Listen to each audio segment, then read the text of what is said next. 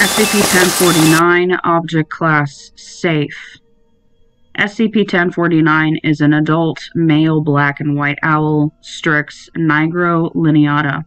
It is physically identical to any other member of its species save for its eyes, which are a reddish pink. Its dietary needs and hunting behaviors are similar to those of any other owl.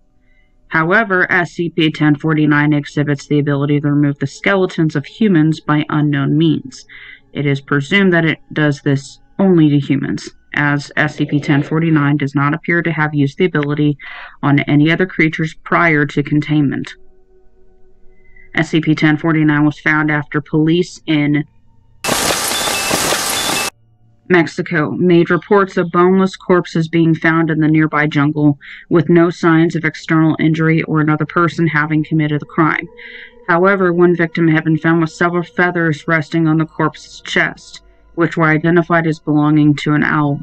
Locals in the area reported seeing an unusual red-eyed specimen near to where the corpses were found and claimed that it had caused the deaths of the victims.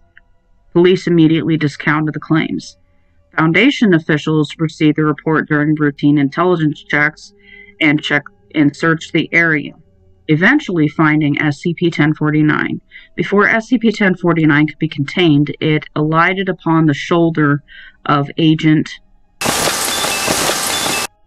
SCP-1049 bit at Agent face, although Agent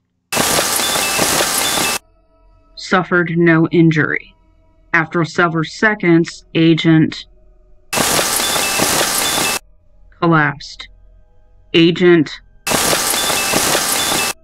body appeared to cave in on itself. Remains of Agent were found to be completely boneless. Cause of death is believed to be pressure and shock applied to the brain after the loss of the cranium. SCP-1049 later produced a pellet containing small pieces of human bone, including phalange fragments and a cochlea. Testing confirmed that the fragments belonged to Agent. SCP-1049 will attack any humans it sees in this manner, resulting in a complete loss of bone tissue and resultant death. Addendum. Examination of SCP-1049 reveals no internal anomalies or any indication of what causes the reaction seen in Agent. It is also unknown how bone fragments are ingested by SCP-1049, as it does not attempt to eat its victims.